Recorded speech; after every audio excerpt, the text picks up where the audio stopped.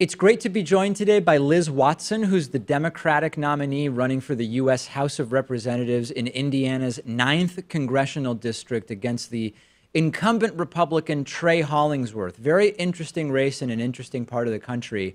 Liz, it's so great for you to join us today. It's great to be here. Thanks for having me. So, for people in our audience who may be congregated in coastal cities, tell us a little bit about sort of what are the key issues in your particular district? Sure. So, first, let me just situate where Indiana's ninth is. So, I'm from Bloomington, Indiana, which is a Big Ten university town, Indiana University, home to more than 50,000 students. And the ninth district spans all the way from the Indianapolis suburbs down to the Kentucky border. So it's very long. It's about 2 hours, 45 minutes, driving the speed limit, top to bottom. And some of the really big issues in this district that we're facing are not being able to afford to fill prescriptions, a terrible opioid crisis that has really swept across our district and ravaged families and caused a lot of uh, families to be torn apart. Children are being raised by grandparents because their parents can't raise them because they're in the grips of substance abuse. A lot of folks who can't afford the treatment they need to get better. Living wage jobs are a big issue in this district. We've had a lot of deindustrialization, factories that have shut down, making sure that the jobs that people have allow them to earn a living wage and raise their families with dignity is important to folks in this district. Protecting the institutions that built the middle class, like Medicare and Social Security, very important to people in this district. Making sure that our public schools are strong. These are the bread and butter issues that keep folks up at night. This is a state that has leaned very far into the voucher movement that Betsy DeVos has championed. And so our public schools are under attack as our taxpayer dollars are siphoned out to private schools through vouchers. So a few of those issues you mentioned sort of relate to healthcare. So maybe we could talk about that a little bit. You support HR 676, the expanded Improved Medicare for All Act of 2017. Even though I'm sure, as you know, and much of my audience knows, and I understand, the idea is that even though such a program would have costs, that overall it would decrease the total cost, not only to the individual, but also to the government, as a recent report showed. That being said, I'm guessing that in particularly or inclusively of states like yours, talking about an additional tax is not necessarily the most popular thing. So can you talk a little bit about sort of how you communicate that even though, yes, there will be some cost for Medicare for all, the savings will exceed that cost? How do you talk about that with people who may have sort of an anti-tax perspective in general? Mhm. Well, I will say, I think what's important to remember here is that we can walk and chew gum. We can shoot for this big vision, which is Medicare for all, which is really where we need to go. And we can also protect the Affordable Care Act, which Trey Hollingsworth voted, my opponent voted to repeal at the same time. We can do both of those things. So things like being able to negotiate prescription drug prices under Medicare, just like the VA does, are very important to folks in this district. We still have 48,000 people who are uninsured in our district. Being able to insure those who don't have insurance is so important, and not going back to the bad old days when folks with pre-existing conditions couldn't get health care, which is what my opponent wants to do. So, you know, the stories of folks in this district are really just heartbreaking. I, over the weekend, was in Jeffersonville and talked to a woman who I met about maybe 6 months ago in Harrison County, and she told me about how she was actually a lifelong Republican. But her sister got sick, and her sister had a lot of very serious conditions, and she went to the hospital and tried to get treatment, and they found out she didn't have insurance, and they sent her home the next day with a bottle of aspirin.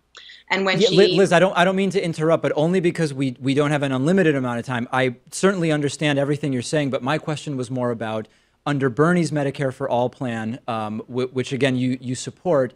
He's talking about 2 point something percent income tax on employees and nearly 7% on employers. I think that that's okay because there would be so much savings on the back end in terms of insurance premiums, co-pays, and co-insurance. But my question was more, how do you talk to red staters about that without the anti-tax reaction?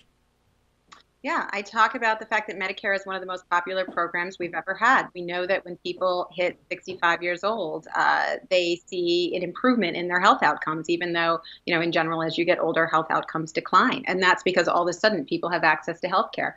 Imagine if we all had that throughout our life, all of the preventive maintenance that could be done.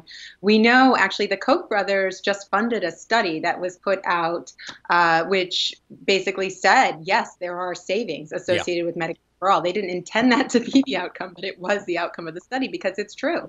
When you cut out all the haggling with health insurance companies, when you allow for the negotiation of drug prices, when you put all of this together, right, you actually have a savings in the aggregate, and that's what Medicare for all would do. So, when we talk about costs, it's really important to talk about the ways in which Medicare is actually going to bring down costs and allowing folks to use this very successful program, which it's not perfect and should be improved, but which has held costs down over time, will be a significant improvement and cost savings, which the Koch brothers study just confirmed. So the other thing to think about, my opponent voted for the tax law, right? The tax law that blew a $1.5 trillion hole in our deficit and is going to result in millions of people going without insurance over the next decade. And he did that actually to give a $4.5 million tax cut to himself and similar giant tax cuts to the 1% and giant corporations. So if you want to talk about fiscal irresponsibility, then the poster child of that is Trey Hollingsworth, my opponent. He's incredibly irresponsible in saying, he's a guy with a $58 million net worth.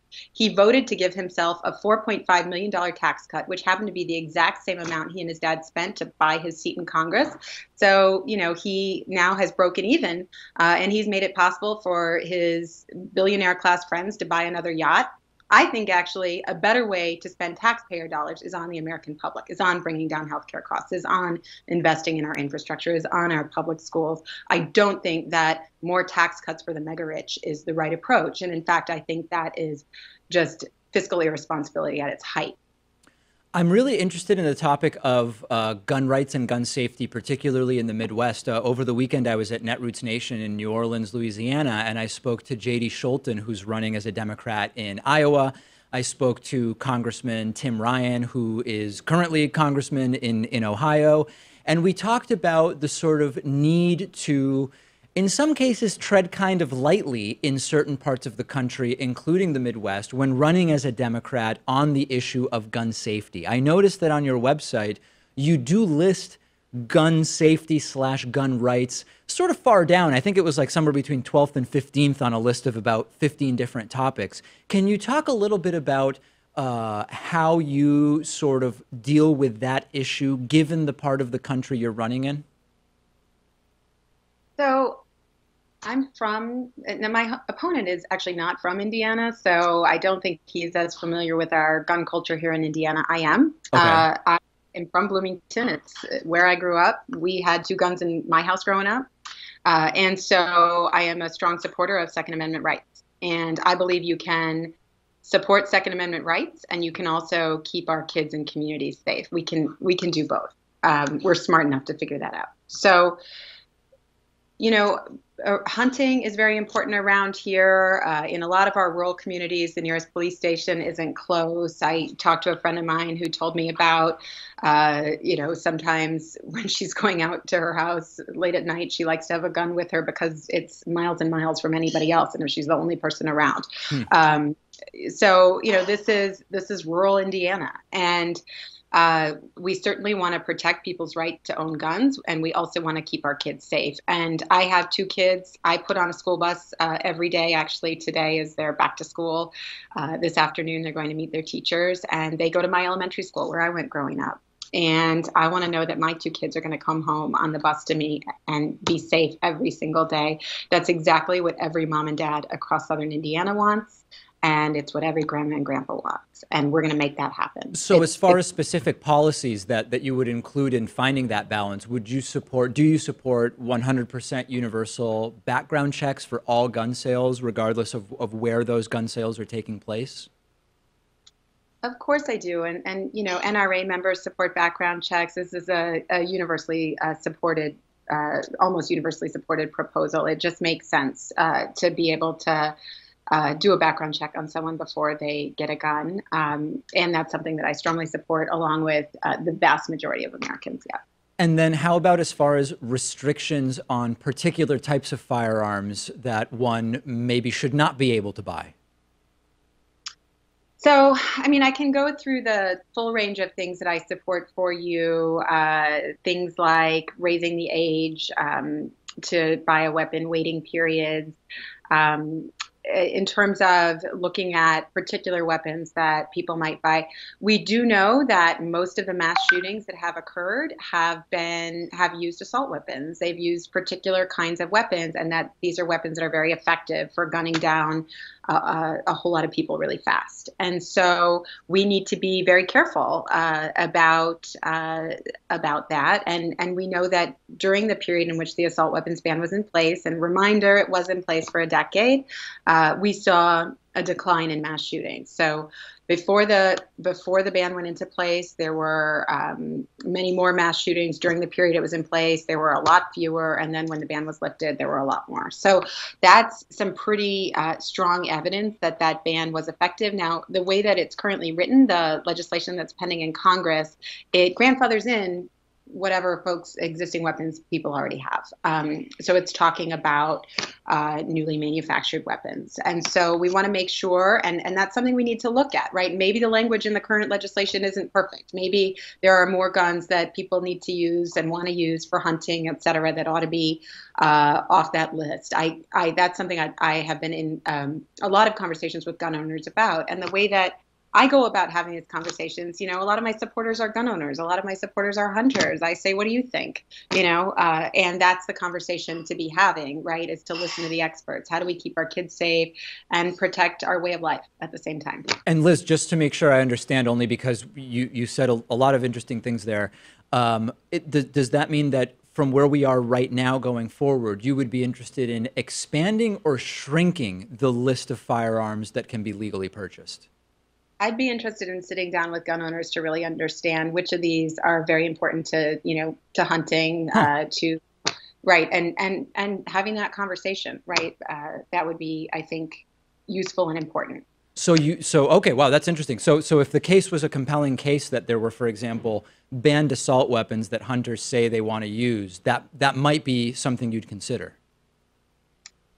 So I support the assault weapons ban. It does list a whole lot of weapons. I think that, you know, anybody who's diligent in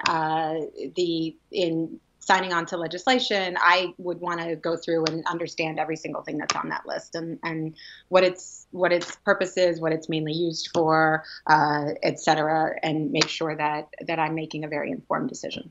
That's a good approach. If only more people actually read what they were signing, I think that would be. It's refreshing to hear that that's something you would do.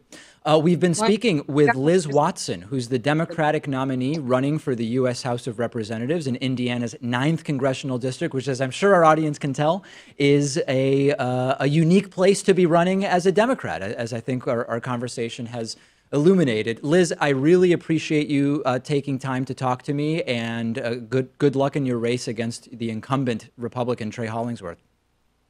Well, thank you. I appreciate your time.